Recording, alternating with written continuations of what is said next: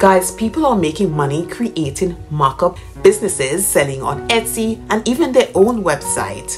Today, I will show you how you can start your own mock-up business using Midjourney and Canva to create lovely mock-ups that you're seeing right here on the screen. So let's get started. Okay guys, so when you're in Midjourney, right, what you will do is simply sign in if you already have an account, but if you don't, you just click on join the beta and then you accept invites and voila, you're in.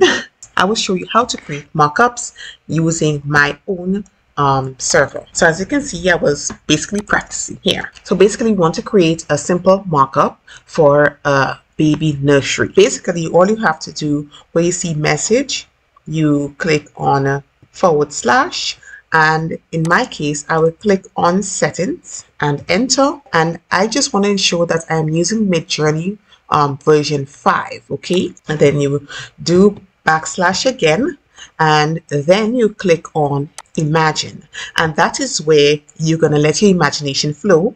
Okay, so now we are using Midjourney 5. Let us click on / again and select imagine, and now I will enter my prompt that I already have created. So basically, I am asking you to create a nursery room for a baby with yellow and green furniture and crib linen with 3 photos located over the crib. Okay, so let us see what it brings for us.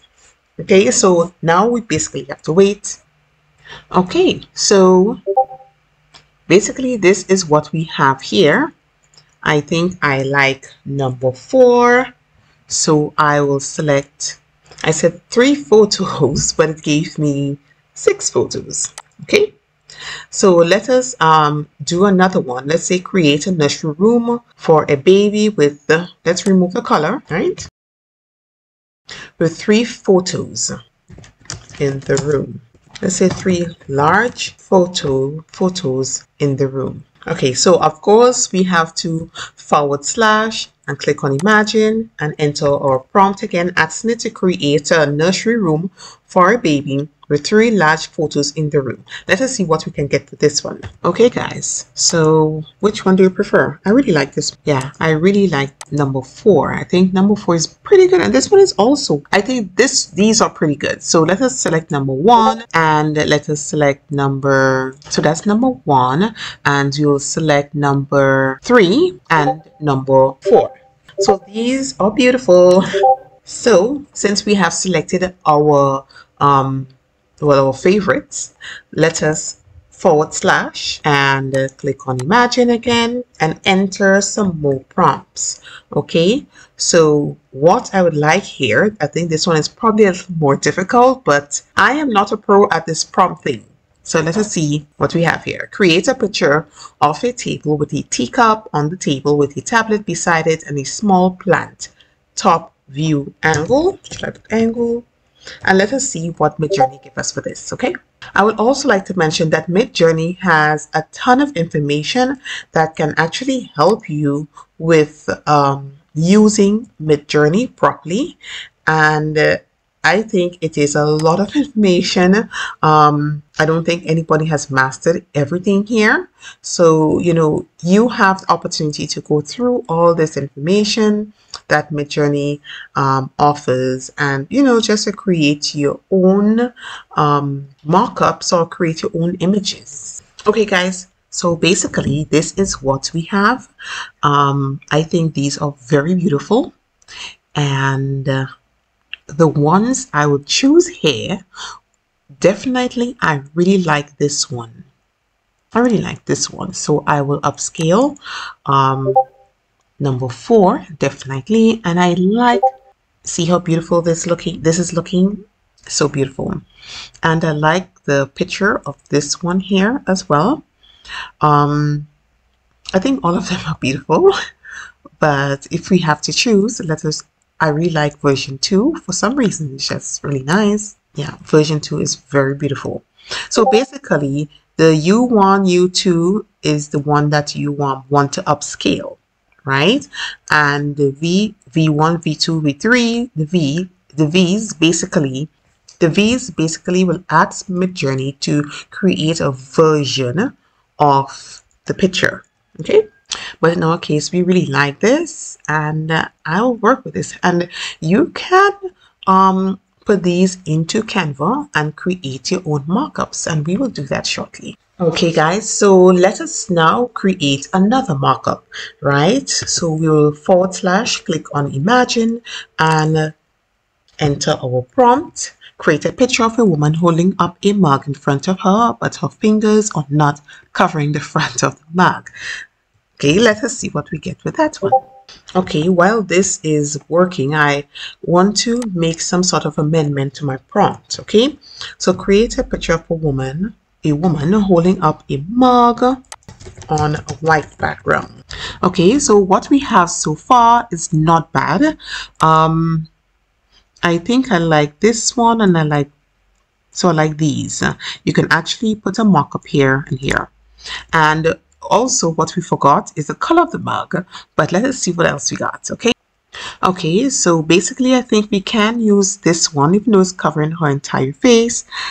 This one, no, it's not, it's too small, but I like this one, but I will not use it because the mug is not white.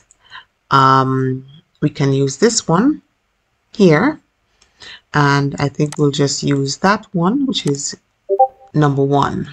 Okay guys, so I will continue creating different mockups, just testing Midjourney and seeing, just seeing what it can offer. So I will do these last set pretty quickly. Okay, so you / you click on imagine, and I will paste in my prompts and see what I get. Okay, so now I have Midjourney creating 3 sets of different images for me. So let us see what these look like now. Okay, so we have all the images now, and I really like what I'm seeing.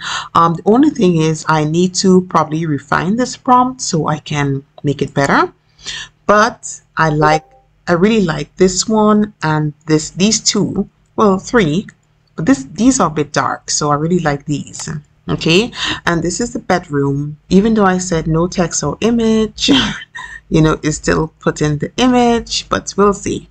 Okay, but we can, as I said, use this still. Okay, so we can use all of these, and these are very lovely. I think this one nailed it pretty much. This one is perfect. So now what I will do is basically right click on all the images that I have selected and save it. So right click and you save as. Okay guys, so now we will move to the next level.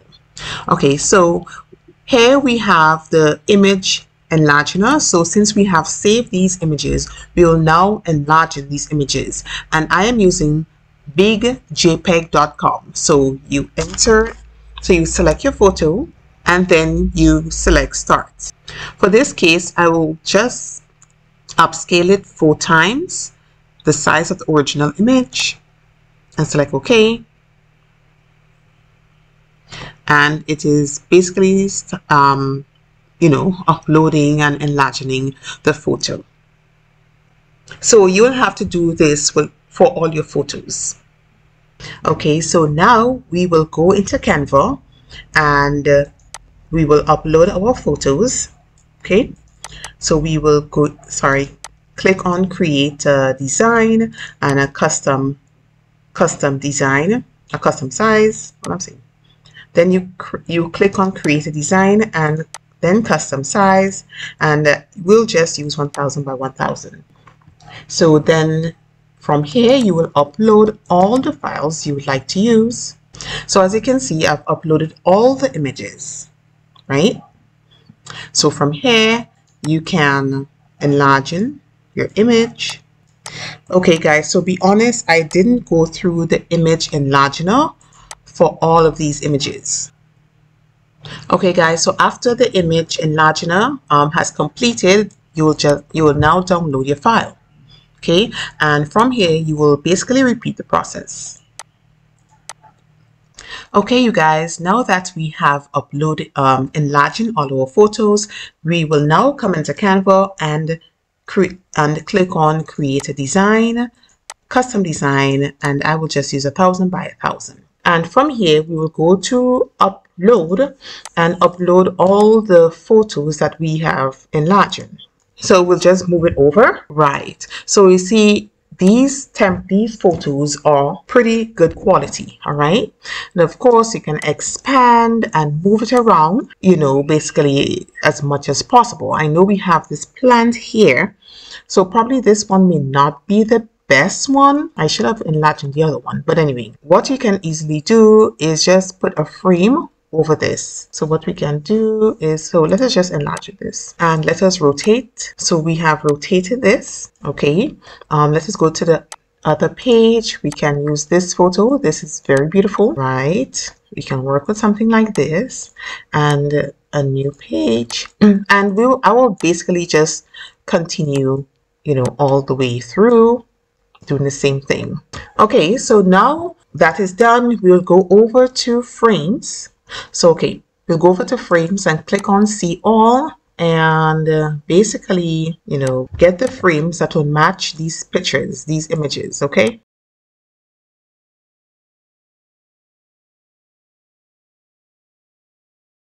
Okay, so basically you have 3 photos, one slightly larger than the other. Okay, then you have this. You can easily place your photo here. The only thing is this area is dark. I don't really like this image, so I'll delete this. And you can easily do the same for the rest. So I will just continue. Okay, guys, so we can do insert a frame for this one here as well. You go back into frames, and you just select a picture frame. You can select one with the white frame, or you can select one without the white frame. Okay, so this will work perfectly. And sorry, this one is kind of wavy one. Okay, so this will work perfectly. You can insert your artwork here. And basically, you can do the same for each and every one of these. Okay, so I will not go into the whole, you know, process, but that is what you can basically do. Let's undo this, and I will show you how you can download this. So basically, you can download all of this, and it will download in a zip file, right? So we just select PNG file, and you know, just a simple PNG file. And now we have the zip file here. I will open it, and this is what you will find inside. So basically, when you click on one of these, you will see the quality of the picture. And let us zoom in. See how detailed this picture is? So you can make this as, you can zoom in as much as possible. See? And here's the other one. Right? So this basically will let your customer know that they can easily, if you sell these as Canva templates, they can simply slide their images in here. So guys, if this information was useful, please subscribe to my channel. If you want to know how to create prompts when using Midjourney, then look at this video here.